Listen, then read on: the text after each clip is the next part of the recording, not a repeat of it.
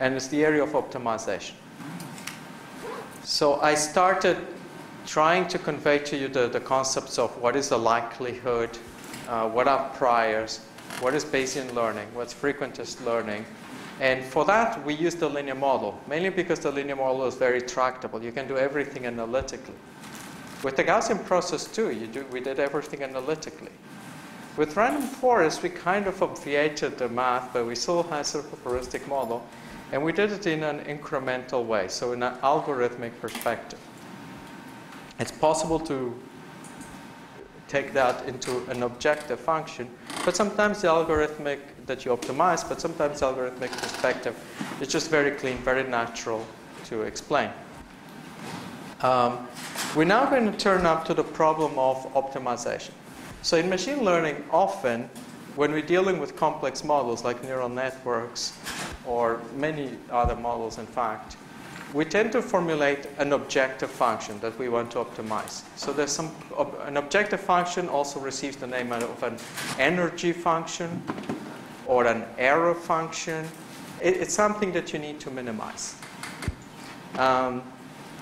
If you take e to the minus the cost, you basically get a probability.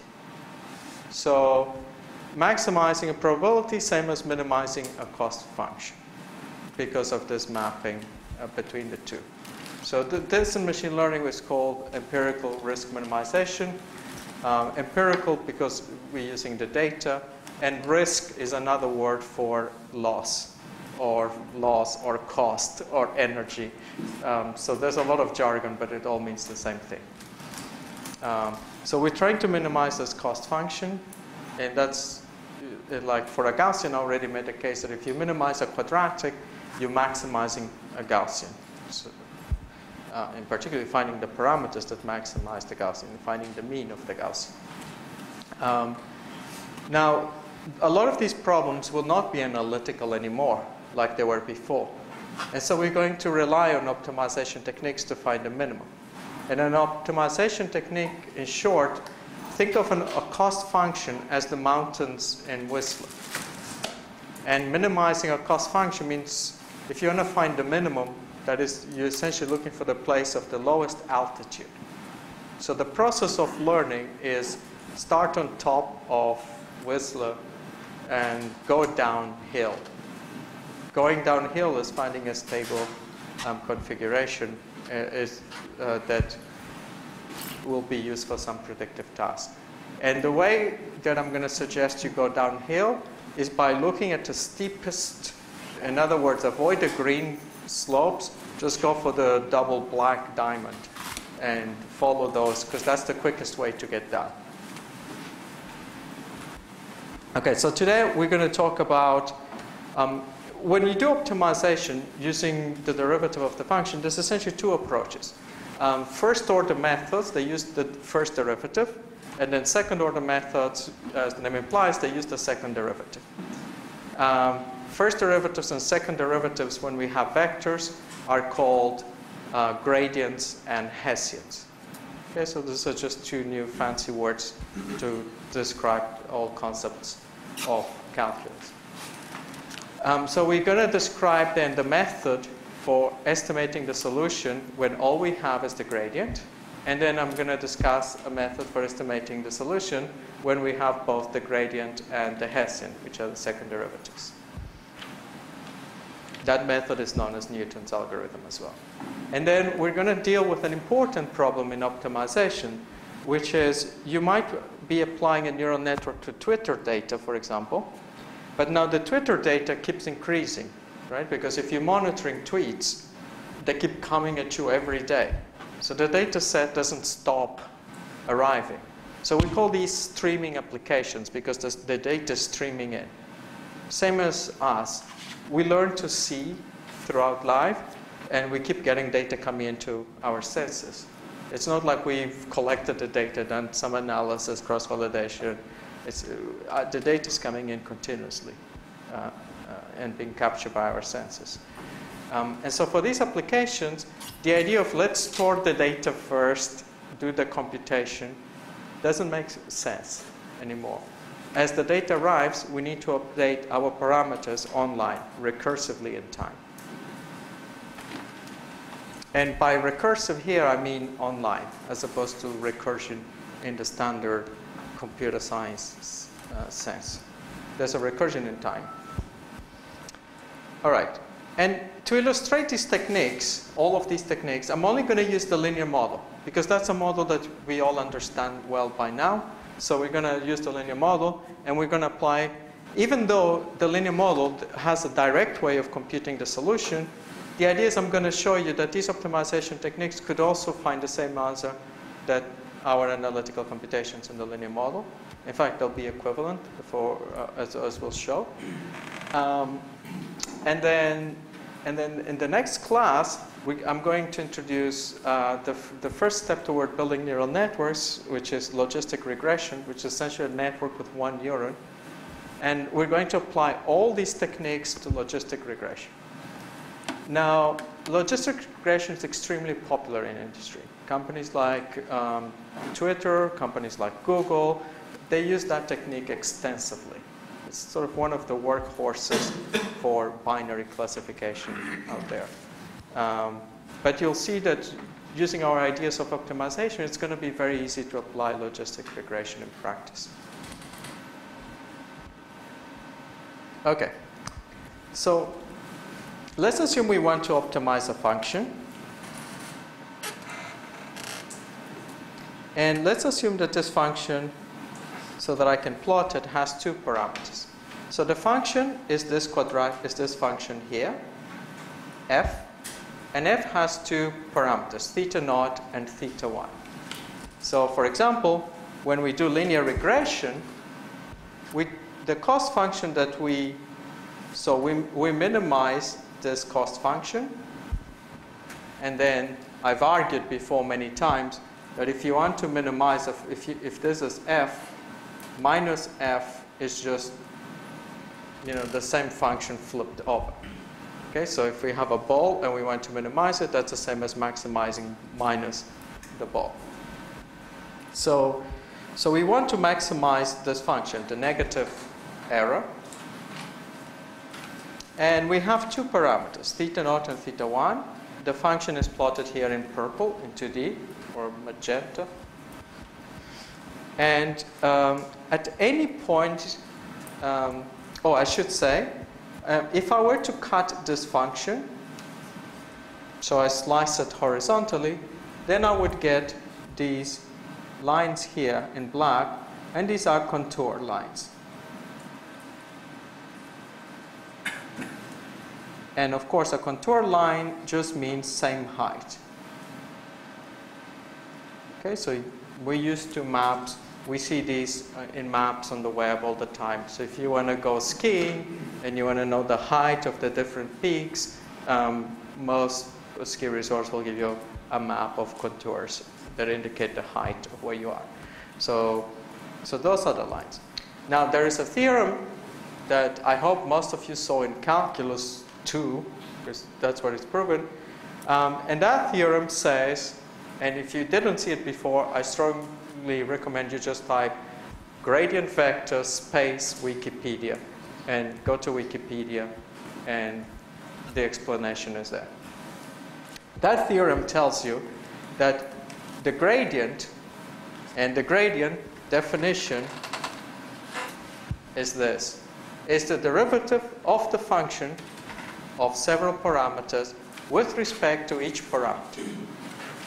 Okay?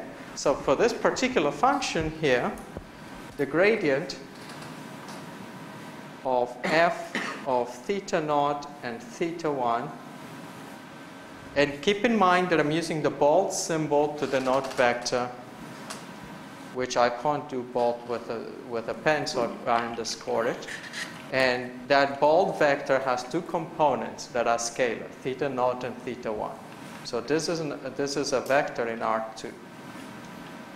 Okay, so we're doing a linear regression where theta naught is the intercept and theta 1 is the slope. Okay, just like before, imagine the machine learning task is you have some y's, you have some x's, and you're fitting a line. and then the slope is theta 1, the intercept is theta naught. So this is the sort of typical exercise that we've done kind of ad nauseum now in the course. The gradient then is just equal to, in this case there are two parameters, so the gradient is a 2D vector, and it would be the derivative of f with respect to theta naught and the derivative of f with respect to theta 1. Okay, so that would be the gradient for this particular function. So the gradient would have two components. That is, the gradient is a vector in 2D. Okay. Now the gradient will be a function of theta as well. Okay, because the function is a function of theta. If you differentiate, there will be some theta still left. And so the gradient will change depending on the values of theta naught and theta 1. These arrows that I'm plotting here, the blue arrow, that's the gradient. Now, that theorem says that the gradient, which is 2D in this case, is always perpendicular to the contour plots. Okay, that's a classical result of calculus. I won't prove it, but I recommend you go to Wikipedia and look at the proof. Or how many of you saw this in calculus, proving that the gradient is? So about half of you. For the other half, talk to the ones that left that I had now, or probably you saw it and forgot it because it was a long time ago, but that's sort of a classical calculus exercise. If you haven't seen it, go to Wikipedia. Now, from this course perspective, what's essential is that you know the conclusion of that theorem, that theta naught, that the gradient is perpendicular to the contour plots. And what that means is if you go perpendicular to the contour plots, you essentially are going in the direction of greatest descent. Because you're going, so the contour plots tells you the direction of equal height. If you go perpendicularly, you essentially are going in the direction where the height changes the most. Whether the height, so in other words, again, if you're skiing or snowboarding and you follow the gradient, you're basically picking the double black diamond slopes. You're trying to go down as fast as you can. So taking the most risk.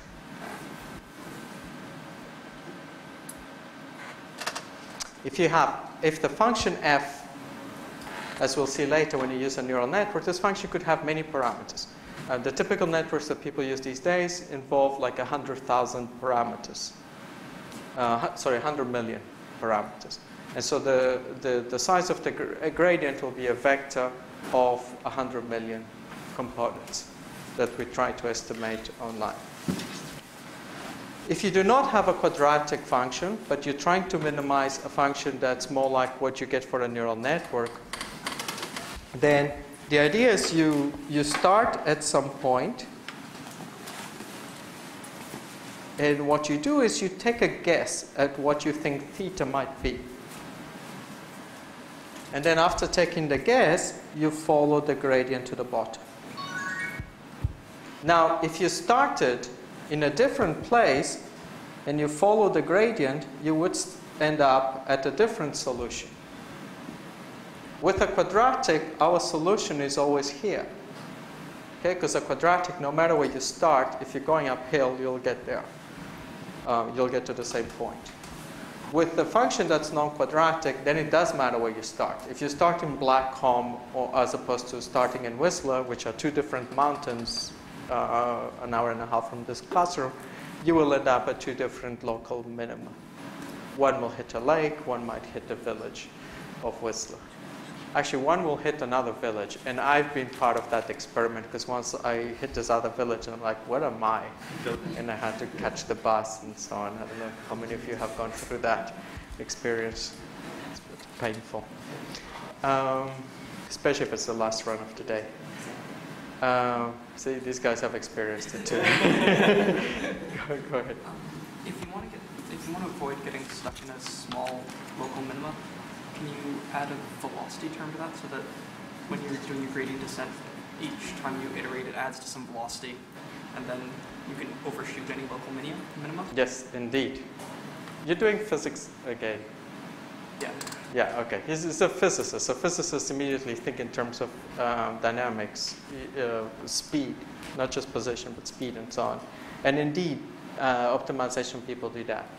And this speed term, something very analogous to that, well, speed momentum. And so momentum is just mv, so mass times velocity. And so people do add a term to do that. So neural networks, it's called, the terminology is momentum, and it's used a lot actually to get quicker convergence. And today I'm going to talk about 2 tricks to improve the convergence of this.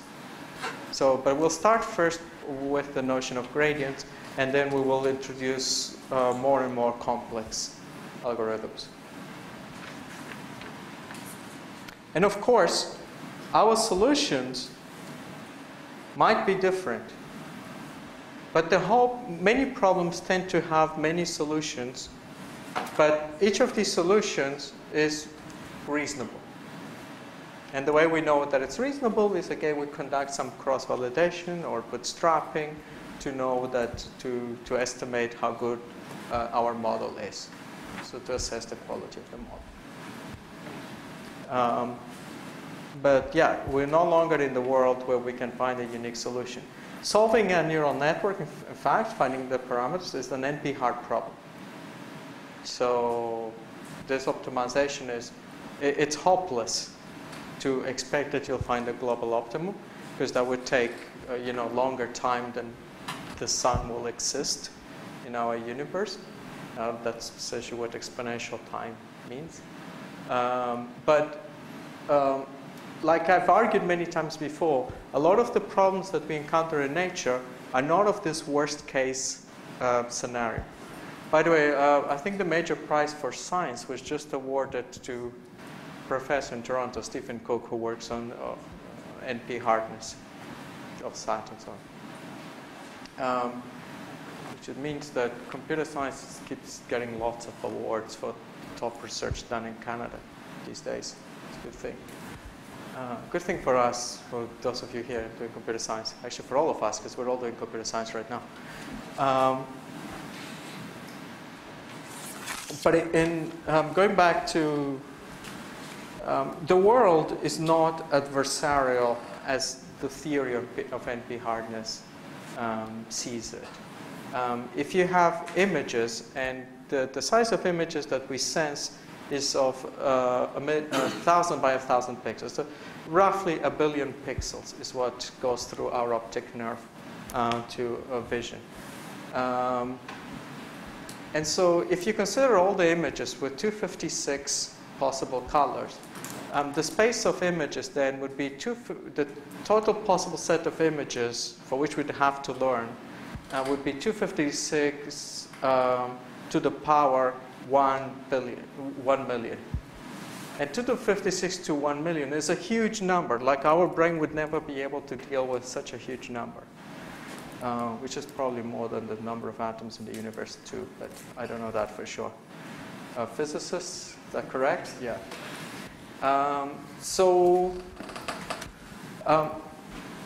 But we are able to see. And not only are we able to see, spiders are able to see, as I've argued to you before. All the creatures that move, that have a brain to move around, most creatures are capable of seeing. So how can it be if the computation is so hard that we can see?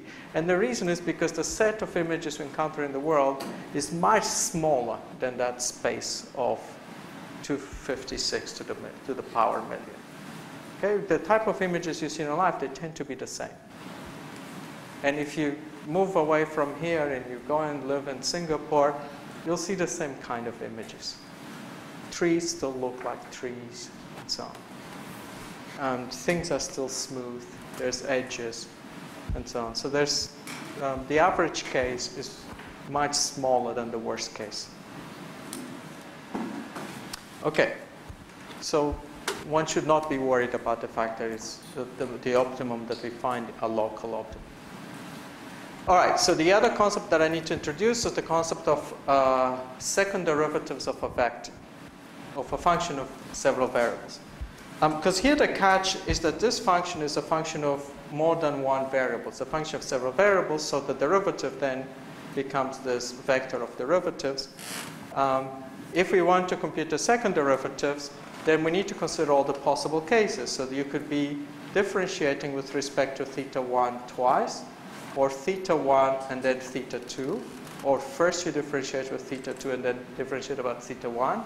So depending on the order in which you pick the parameters, you'll end up with a n by n such derivatives. So that matrix then of size n by n is what we call a Hessian. So that's the matrix of second derivatives. When we have 100 million parameters, that's a very large matrix. Okay? It's 100 million squared parameters. Okay.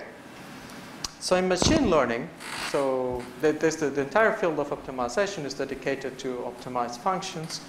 There's many good courses here at UBC on this. We will be focused here on functions where there is an element of randomness. And that element of randomness for us is the data. So we're going to have a data set, and it's for now, we'll assume that it's a batch. And we will use the term batch, which is a term that's used in machine learning, to describe a group of data. It's a batch of data. We have n such data. If we were doing regression, the data would consist, each data point consists of an input and an output, an x and a y. But for simplicity of the notation, I'm just using x's here, obviated the pairs. And so the function that we want to optimize, which for short I write as f of theta, is really a function of two things. It's a function of theta, and it's a function of the data. Okay? And in particular, it will be a function of this form. It will be an average over the data. And when we compute derivatives, we take the derivative with respect to theta, which is the gradient. And because of linearity, again, this constant 1 over n comes out, and we can take the derivative inside. So if you want to compute the derivative of the cost function when you have data, you just need to compute the derivative with respect to each data point individually. Here is an example. So we know that the cost function, and you could put here or not a 1 over n. It really doesn't matter if you don't have the 1 over n there, because that's a constant factor and it disappears. But typically in regression, this is our quadratic cost function, and we can rewrite our quadratic cost function like this. This is just the sum of squared errors, and we minimize it to find the least squares estimate. And as you can see, this is just like this. So it's of that form. So each of these guys here, this is just an f of theta and xi. And in this case in particular, it's xi and yi, because there's each data point here is a pair xi, yi. Okay? So, and most cost functions, neural networks, and in logistic regression and so on, they will all be of this form. They will all be a sum of terms. There will be a different sum of different terms. The function will be slightly different. There'll be functions that will look like entropy, cross entropy, or like 0-1 error, which I will define later. But the form is still a sum of these error terms. Okay, so how do we get the gradient of a function? So let's do our quadratic cost function. If that's our function, then the gradient of f, there's two ways you can go about getting it. If you know matrix differentiation, things are a lot quicker. The gradient of f of theta is just equal to the derivative with respect to theta of this guy. And so it's d by d theta of y trans plus y minus 2 2y transpose x theta plus theta transpose x theta. Okay, and that's just equal to minus 2 x transpose y theta plus 2x transpose x theta. Okay, that's the same calculation we did before when we did linear models. And alternatively, you could have taken the derivative of this, and if you did, you would have ended up with the gradient of f of theta is equal to, there's a 2 there, there's a minus 2, and then you take the derivative with respect to each term, so there's still a sum there. And then you would have an xi transpose yi minus xi theta. And these are vectors, of course. If you have an extra theta, that's ridiculous. Do I? Oh, yes, I do have an extra theta. Thank you.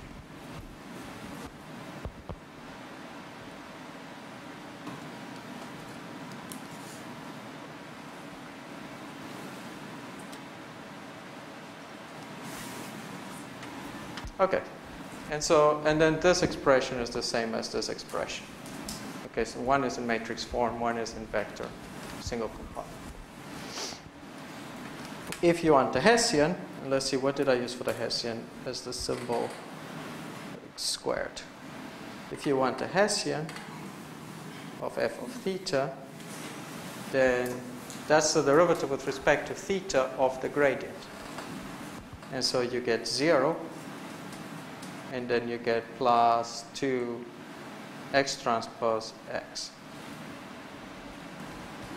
So in other words, 2x transpose x. That's the Hessian. Okay. Now, so that's essentially the example what in this case the gradient and the Hessian are. And what I'm going to do next for the rest of the lecture is I'm going to go first describe to you how to follow gradients, and then I will tell you how to use the curvature of the function, because that's what the second derivative measures, the curvature of the function. And I will describe the two algorithms that would allow you to optimize theta. And in both algorithms, we'll be coming back to these expressions. So we'll use these particular forms of the Hessian and the gradient. Okay, so the first algorithm is, let's just follow the gradient. Let's just pick the direction of the greatest descent and go and follow that direction. So if you have a quadratic and you're here, let me try to use a color with contrast. You just go down to the minimum. Okay, or if you look at the contour plot, you would be doing something like this, where you would be perpendicular to the contour plot and you're going to the minimum. If your function is like this, then you would be maybe following this to get to the minimum, or if you start here, you would maybe end up going this way. And in each case, what you would be doing is you would be going perpendicular to the contours.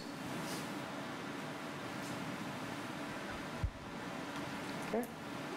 And so the gradient, as I mentioned before, the gradient always points in the direction of greatest ascent.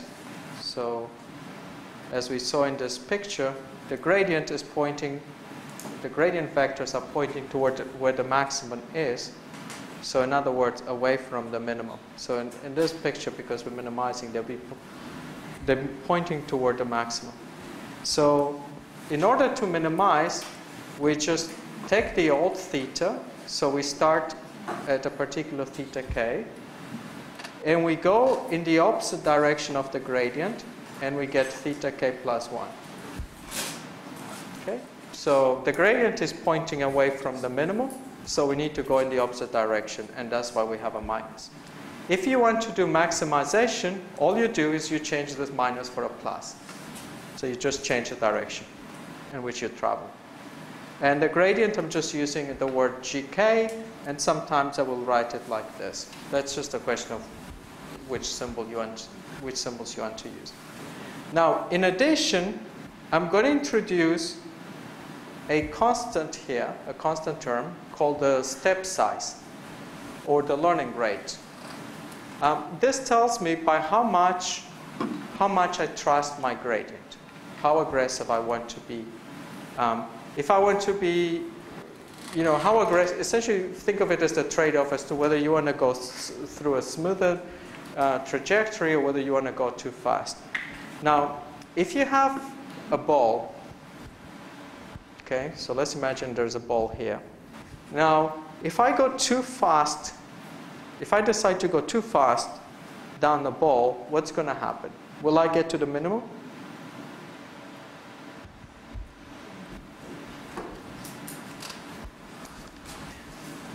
Okay. If I have something like this, let's see if I can do it then. So I have a ball like this. If I throw a coin, what happened? It didn't stop here at the minimum. It overshoot. So if you have too much, if I try to throw it slowly, it might oscillate and then comes back to the minimum. If I throw it too quickly, it overshoots. Right? So if something is going down, it might just end up oscillating because it's going too fast. So imagine it's like a super fit snowboard that it's capable of going up. Maybe he's holding, I don't know, some engine or something. And it keeps going up and down. But if you go too slowly, that is, if I put like bubble gum on the edges of this coin to slow its progress, to make it very sticky, then it might go very slowly and then it gets stuck. Okay, because it's got sort of gum that makes it stick to the paper. So eta controls essentially the stickiness of this coin, the momentum. If I make it go too fast in the direction of the gradient, it will overshoot. So if eta is too large, it will overshoot. If eta is too small, it will get stuck. So there is an issue of tuning eta.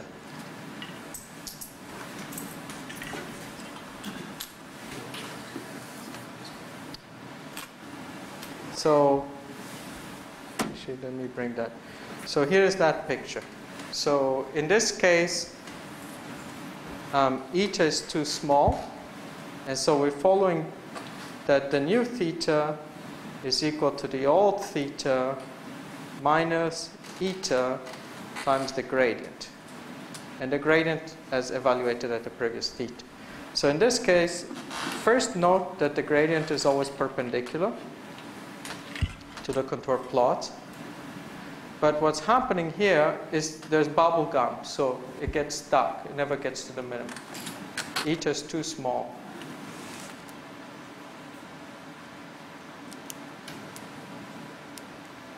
In this case, eta is too large. And so if eta is too large, then what happens is it starts oscillating. And it doesn't converge to the optimum. Okay. And in the rest of the class, we look at several strategies to deal with the choice of eta. Okay, so let's first see how we do gradient descent for linear regression. So if we're doing linear regression, we know that the Hessian, the gradient of f of theta is just equal to minus 2 x transpose y plus 2 x transpose x theta. In other words, then your algorithm will be theta k plus 1 equal to theta k minus eta. And then we write this expression for the gradient.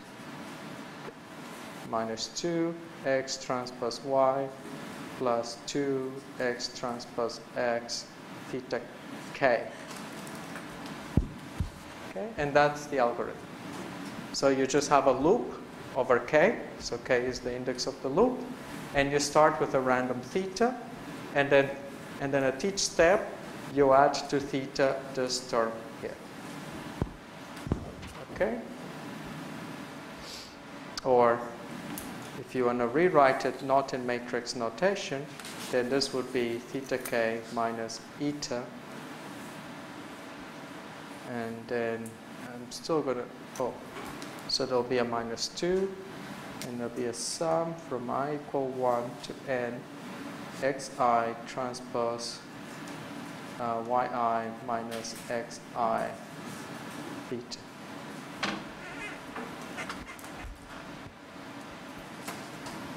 And as you can see that if you have a good fit to the data, if you have a good fit, then that term is going to be small. And if that term is small, and this is like, okay. If this term here is, so this basically is a measure of the fit to the data. If that term, if y is equal to x theta, if you have a good line, then that term will be small. So when that term is small, that means that what I'm adding to this guy is going to be very little. So theta stops changing. But if my error is large, then theta will change a lot. Now let's look at the second order methods, or the Newton methods. So in the Newton method, we're going to introduce the matrix of second derivatives. And what we're going to do, and this is the only difference with the gradient descent, is instead of using eta, we replaced eta by a whole matrix, the inverse of the Hessian. So instead of using eta, because eta is hard to figure out what it is, you would have to try different ethas and see which one works best. How about we use the curvature of the function to decide how quickly you should go? Sort of makes sense. If you have a very steep function like this, then you probably should go slowly. If your function is very flat like this, then you want to go faster. You want to choose a faster eta. Okay, a larger eta. So use a small eta, use a large eta. So it seems that the eta that you have should be inverse proportionally to the curvature of this function. And since the Hessian measures curvature, we use the Hessian to deal with the curvature. Of course, in this case, I'm showing you the curvature in one dimension, but a function in 2D has curvature in this dimension and curvature in this dimension. So we need to look at the curvature in all dimensions. And that's what the Hessian captures.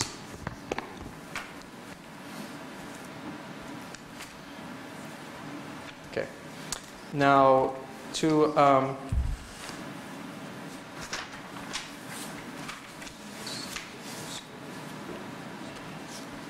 derive this algorithm, we use a Taylor series. How many of you saw Taylor series in your undergrad degree? That's most of you. Okay. What you might not have seen is the Taylor series for multivariate calculus. But just like you define a Taylor series as being the function at the new value, so this is the new value,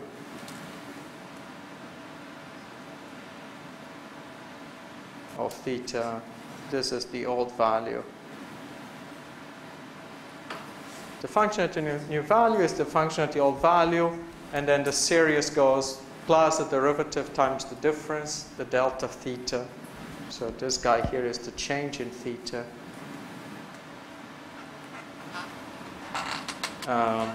The delta theta, and then plus a half or 1 over 2 factorial, which is 2.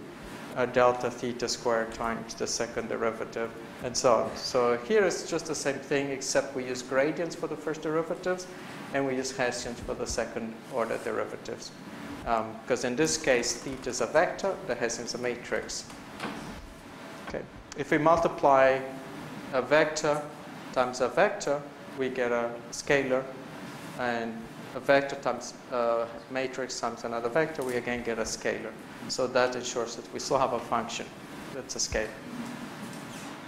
Okay, so what we do next, in order to find, so essentially what we're doing is we're taking f and we're replacing f by a quadratic approximation of f. A Taylor approximation of order 2 is essentially saying at theta k, make a quadratic approximation. So the picture is the following. In red here, this is your f of theta. And then what we're going to do is we're going to use a quadratic function approximation, f quad of theta. And we make the approximation be accurate around theta k. Okay? So around theta k, the approximation is very good. Sorry about that. So around theta k, f quad and f of theta, they're both very close to each other. But away from theta k, the approximation can become very bad. Okay? So we're making an approximation that's only good locally. And then we're going to take a step and we're going to repeat the approximation. Okay, but let's first derive the algorithm. So in deriving the algorithm, what we need to do is minimize. Let me try to bring another color. We need to minimize the quadratic function. So the idea is we have a function that's very complex to minimize. So instead what we're going to do is we're going to fit a quadratic, because that quadratic locally is going to capture the curvature. And then we minimize the quadratic because we know how to minimize a quadratic. So it's easy to minimize a quadratic because you will find a minimum. And so to minimize this quadratic, we find the gradient of the quadratic. Okay? So we take the derivative with respect to theta of this function, f quadratic. And then this guy does not depend on theta. So theta k is just the old value, the one that we had already seen. And our free variable here is the new theta, which is just simply theta. So the derivative of the first term is 0, plus the derivative of the second term, which is just gk,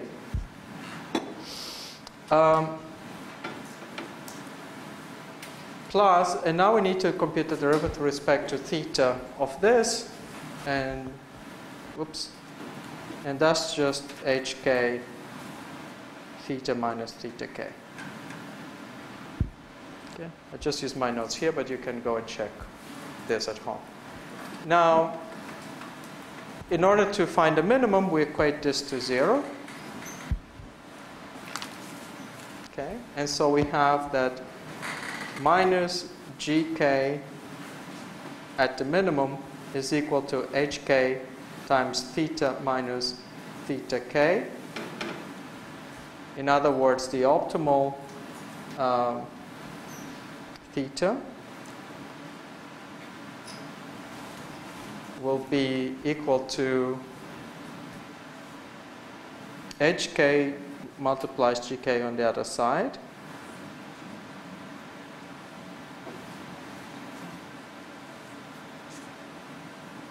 And then you move theta k to the other side. Oops, multiplying by the inverse, that is. And so that's the update for the Newton method. That's where it comes from. And so in the picture, we're doing a quadratic approximation. We find the minimum of the quadratic, which is this point here in blue. So that's theta k plus 1. And then what we do at the next iteration is we repeat the process. So once again, we find a quadratic here.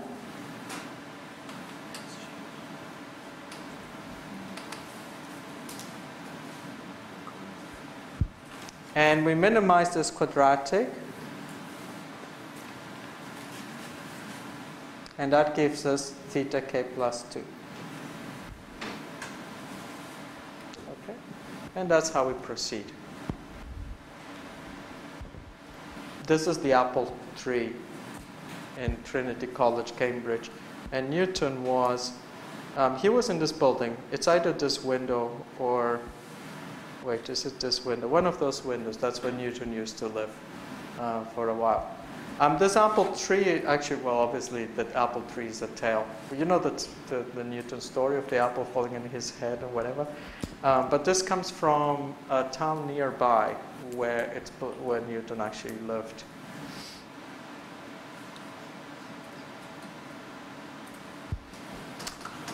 Okay, so let's look at Newton's algorithm for linear regression. So we know that the gradient g, which is the gradient of f, is just equal to minus 2 x transpose y plus 2 x transpose x theta. We know that the Hessian h, which is the second derivative, is equal to x transpose x. Okay. So then, if we have Newton's method,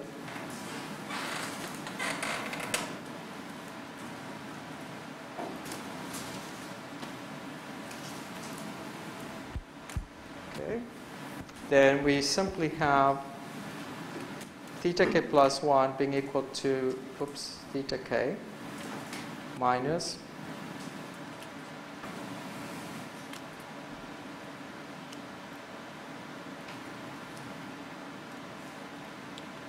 and now we're going to write the Hessian, which is 2x transpose x inverse.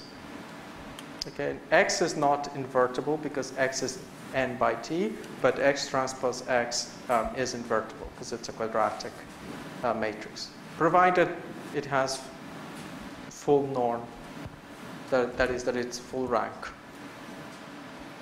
And then times the gradient, and in this case the gradient is just minus 2x transpose y plus 2x transpose x, and it's the gradient evaluated at theta k. Okay. Now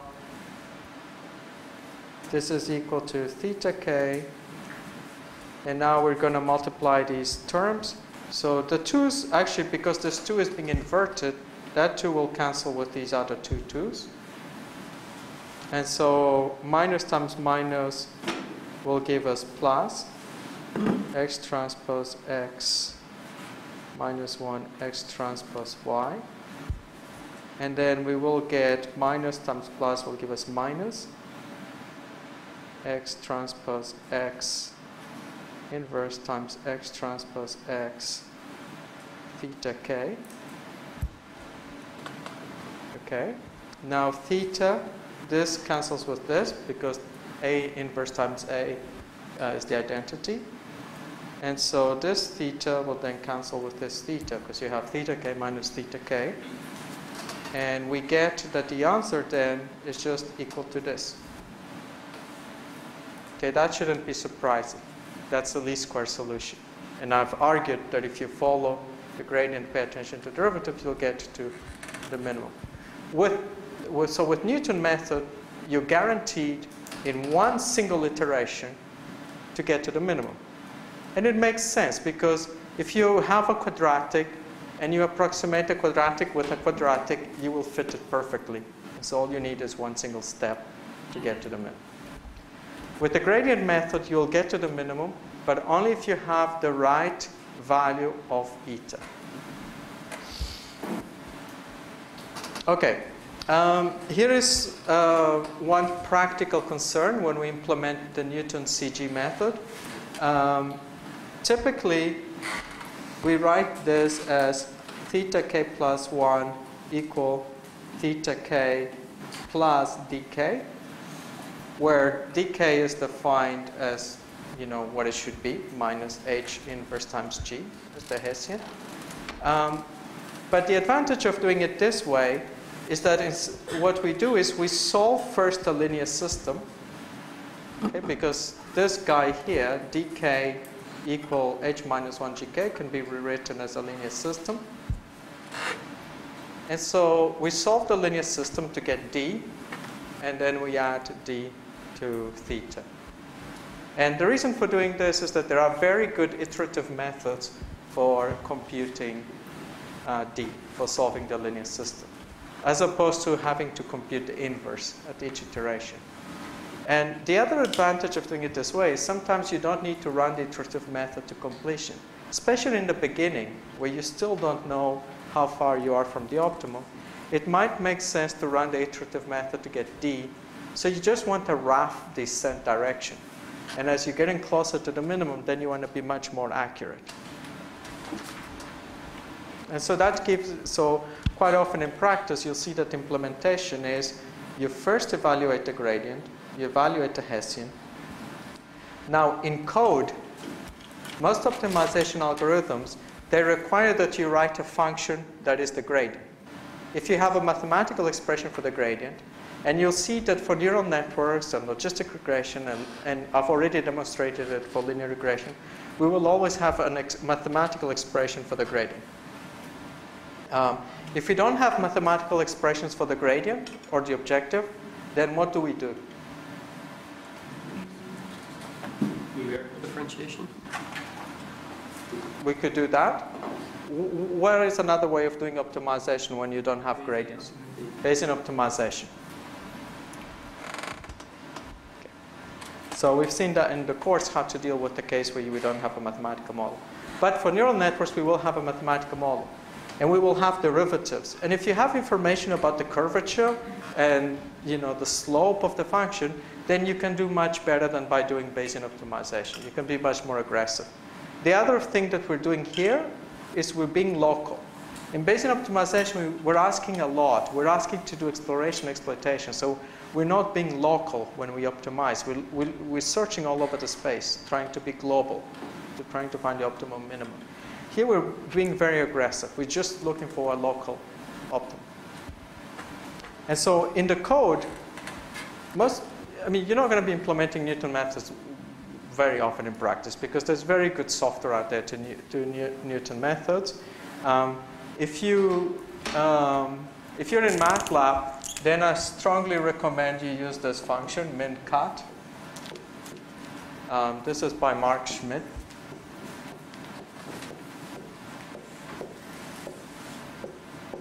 It's one of the most widely used methods for optimization machine learning using second-order methods and so on. And all that code requires, and there's some Python implementations out there, I think, as well. It's very similar stuff. Mark Schmidt was a PhD here. He went to Paris to do a postdoc. And that code indeed, if like the people in Stanford everywhere use this code, it's very good. And that code just requires that you write a file that is the gradient. So you write grad, you write it as a function in Python, def, grad, and so you pass it theta and k, and it returns back the gradient. And you do the same thing for the Hessian. So in the code, typically you're not going to write all those steps. The only thing you're going to write is two functions for these calls. Okay, a function that will return the gradient, a function that evaluates the Hessian. And then there's very good code for solving this. In MATLAB, if you search for, you can search for min_res, I think it's called that. And I think it's called that in Python as well. So this is part of NumPy. There are iterative methods for solving linear systems. We teach them in 402 here at UBC. Does that do something different than solve in NumPy? I don't know what solve does. NumPy experts? Solve is probably what you want to use because it probably will choose the method to use. Yeah, I'm not 100% sure. I'd have to look at the documentation. Now solve is fine. Yeah, but so min_res, you could also. It all depends on the properties of this function. If the function is symmetric, you do min_res. If the matrix is positive definite, which it is in this case, then you can use conjugate gradients as well.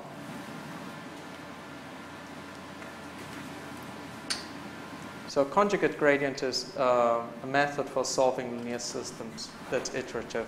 min_res. It turns out that all these algorithms are actually from the same family, a family called Krylov methods. And if you're interested by this type of numerical optimization, then next year take take 402, a fourth year course here. That's very good. If it's symmetric, positive, definite, are these methods related to LU decomposition? So you could use LU decomposition, but the thing with LU decomposition, you're going to pay the cost of n cubed. Okay. And so with these methods, you're paying n squared times number of iterations. Right.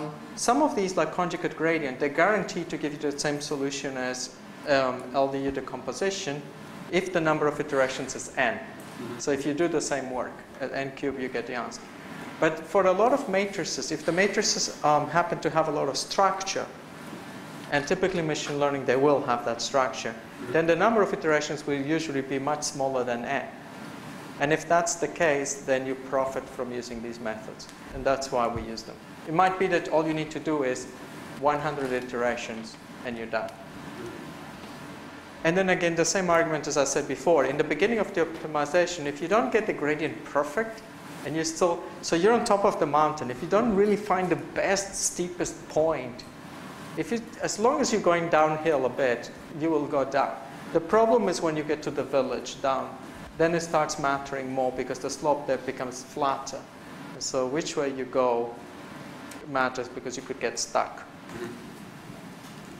In practice, do we add some small diagonal terms to the Hessian matrix in case it's in a really linear area? Yes. So then there's a whole family of what people call the quasi-Newton methods, which are variations of methods where you could, for example, do, so your trick is something called Levenberg-Marquardt, roughly similar, where you add a diagonal term to the Hessian to make sure that the Hessian is easy to, has good properties.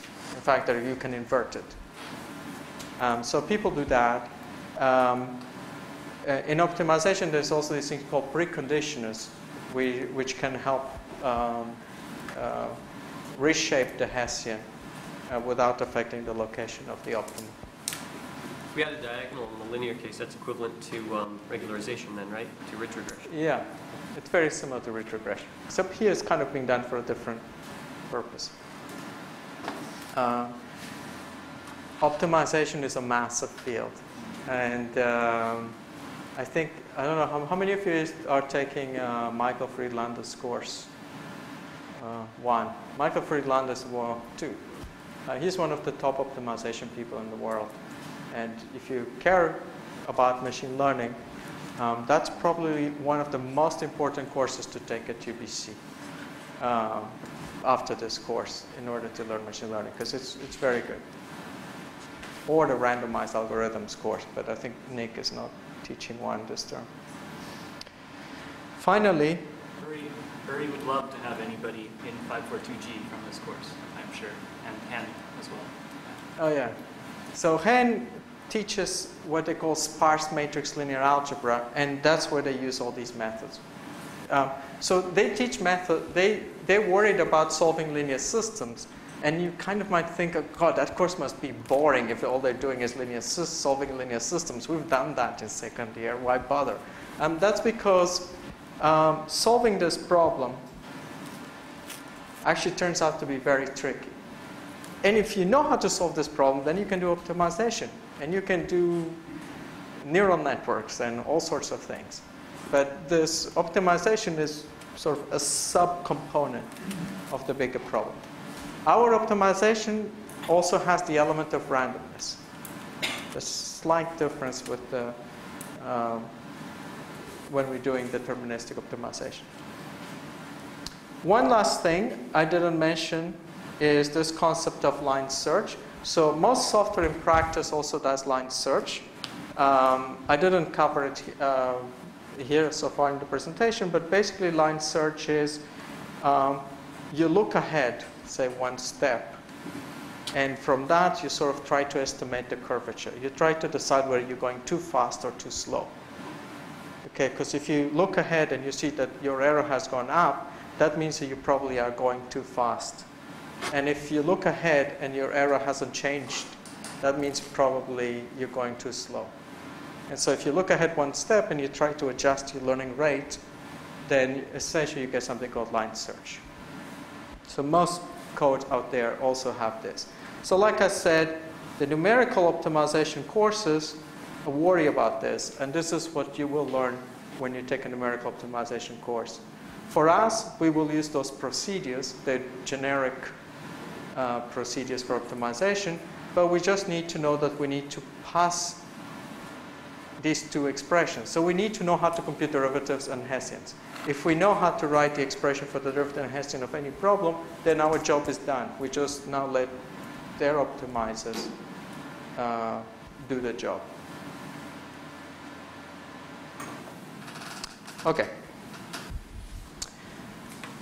Now, let's end with the following problem. The problem of the data is coming, but it's trivial. And so today, by the way, I gave you an example of how to compute the gradient and the Hessian for a linear model. In the next class, I will tell you how to compute the gradient and the Hessian for a neuron to do binary classification. And then next week, we're going to look at lots of networks, lots of neural networks, and I will tell you how to compute the gradients and the Hessians in those cases. I should also add that I mentioned that the Hessian for a problem with 100,000 parameters or 100 million parameters will be 100 million squared. Okay? And so computing the Hessian is actually expensive. Or even if filling it in is not expensive, storing the Hessian is expensive. Okay? Because you have to store 100 million terms squared. You might halve it by using the factor estimate at positive definite. But it's still a lot of parameters that you need to store. And that gets you in trouble when you're doing very large scale problems. Using second order methods are sort of preferable, but you're paying in memory. Okay? And if you have a problem that is too large, your machines run out of memory when you use these methods. So I think last year, in fact, for not the previous term, for 340, people had to classify tweets, and those who tried to use Hessian methods ended up emailing the TA, wondering what was wrong with the machine. And, well, the problem was actually it had run out of memory.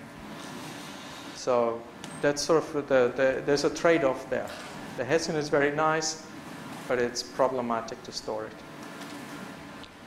Okay. Let's look at the following problem.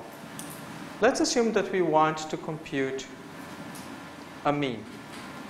Okay, the mean of just an average. So one way to compute an average, let's say that the average is theta k. And let's say that it's the average of n points, xi. So you have n points, and you want to compute the average. You sum them, divide by n, and that's your theta. And each x now here is k. So that's one way to compute it.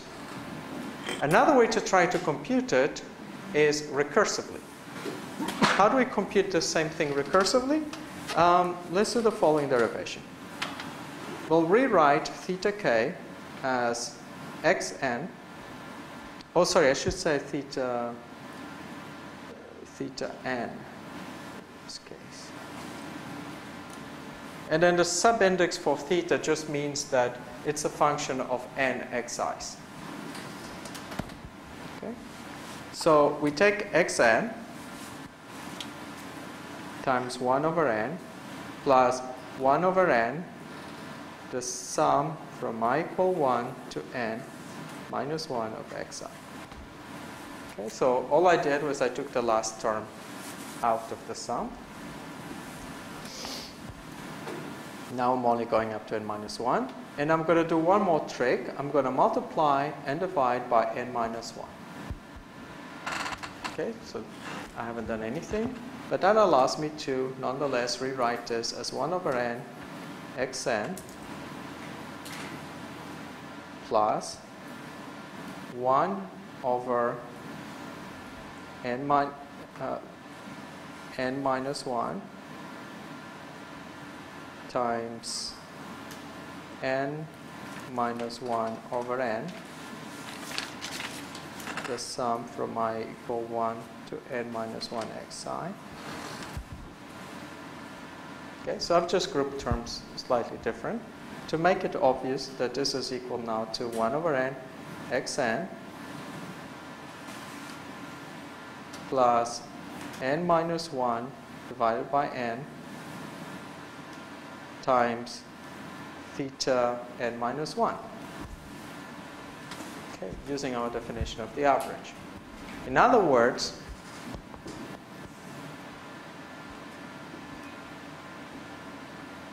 theta n is equal to 1 minus 1 over n times theta n minus 1 plus 1 over n x n.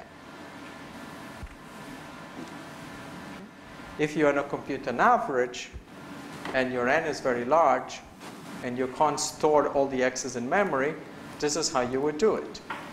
You would just basically add one at a time and you would compute the average. And of course, there are trade-offs here.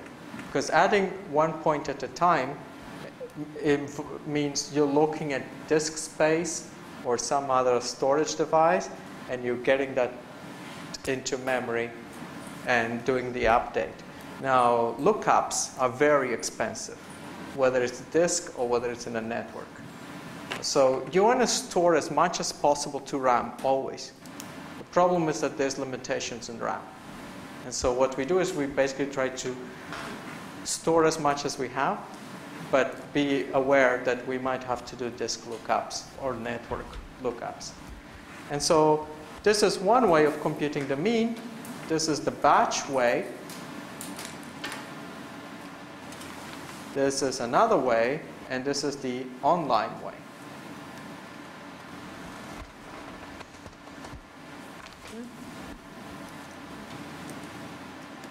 We're going to use the same idea for minimum optimizing gradients in machine learning.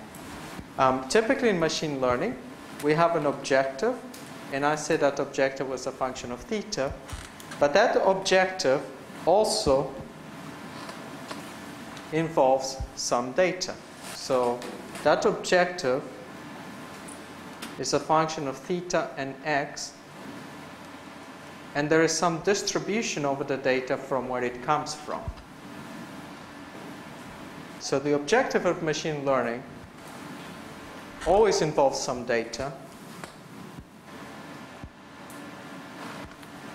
And think of P of x as the model of the world that generates the data. If we have samples,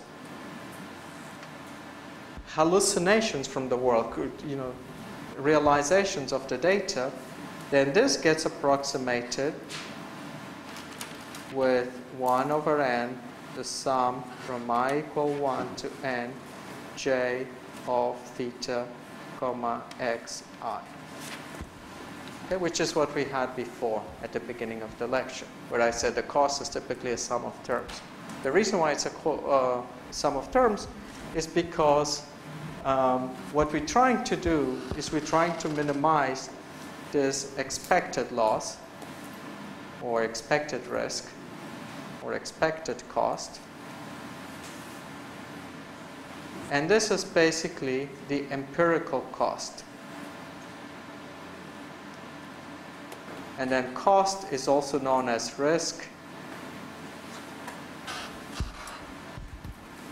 in the machine learning. So a lot of people in machine learning, they call themselves empirical risk minimizers. And that's because they've sort of acknowledged the data is coming from some distribution in the world, but we only get to see a few data points.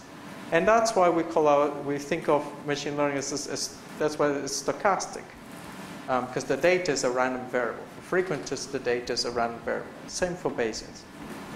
Bayesians on top assume that theta is a random variable.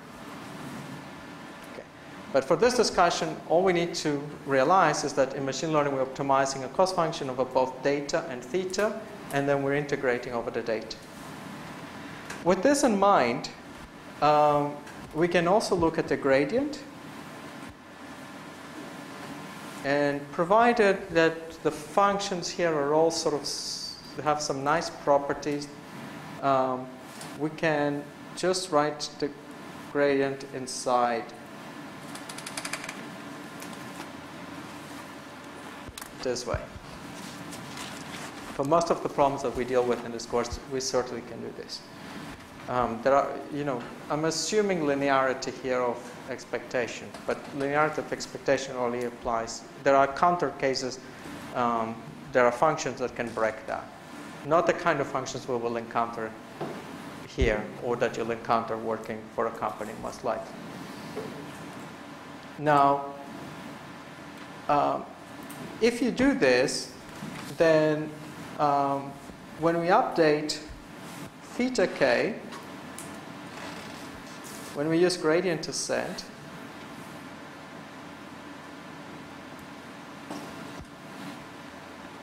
we are essentially running an algorithm of this form.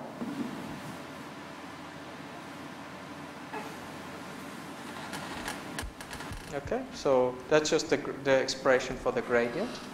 And sometimes, if we let n be equal to 1, so you only draw one sample at a time, you can write this as theta k minus eta j of theta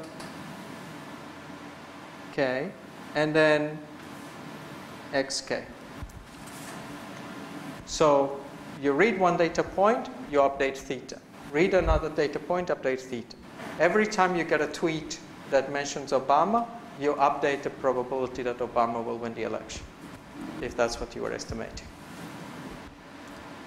You said that was the expression for the gradient? That's correct. J of theta x is the gradient. Sorry, gradient of j of theta is the gradient. So in least squares would be like minus 2x transpose y plus x transpose x theta. Okay. And here what I'm doing is I'm just marginalizing over x. I'm computing the expectation over x to get rid of x, just by standard marginalization property. Now, the reason why I've written it this way is because here we're making a hell of an approximation. We're only using one x at a time. But I will argue that this is essentially the same as doing this type of thing. So, in particular, if I choose this eta to be 1 over n, it's possible to prove, and that's outside this course, but it's possible to prove that this algorithm will actually converge to the minimum. So if you have a quadratic function, it will get to the minimum. So the theory tells us just choose eta to be 1 over n. And it's sort of, I've given you a taste of it by giving you an example.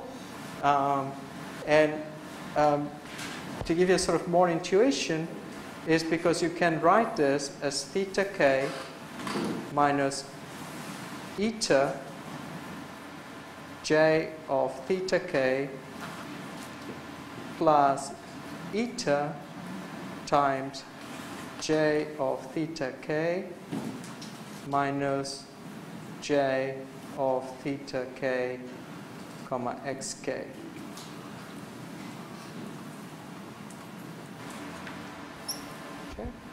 And so what I did there in this line is I subtracted minus eta j of theta k, which is the expected gradient, and then I added it. So I added and subtracted it. And the reason why I did that is because then you can see that this here is the true gradient. That is, there is no uncertainty because of the fact that I haven't seen all the data. So this would be the gradient if you could compute the expectation, which for most distributions in the world we will not be able to do it because we actually don't know the distribution that generated the data. If you knew the distribution of the world, then you would know everything. But we don't know that. But if you write it this way, you can see that what we're doing is we're following the true gradient, and then there is a noise term. That noise term is the difference between the true gradient, when we do the full expectation, and the gradient that is evaluated at the data that you've observed. That difference is why these methods are called stochastic gradient descent. Okay, so the stochastic here is only because we haven't seen all the data in the world. It's not because we're adding noise. The noise is implicit in the problem. It's the result of us not having seen all the data. Okay, so to finish, and actually, sorry, I went over a couple minutes. There's several ways to compute the gradient. One way is if you have n data points, you can just use the expression for the gradient that we've seen before. The online gradient, every time you read an x, you update theta. And then something in between is the following. That's called a mini batch, where you read 20 points, assuming that 20 points is what your memory can deal with, and then you update the gradient for 20 points. So that's equivalent as essentially using this gradient here when your n is 20. And those are the three methods to implement it. For neural networks, you will be implementing this sort of thing. And this is going to be another parameter. So you're going to have now two parameters. How do we estimate these two parameters quickly? How do we deal with estimating metaparameters? Gaussian process is Bayesian optimization. So you put a Bayesian optimization on top of this method, and then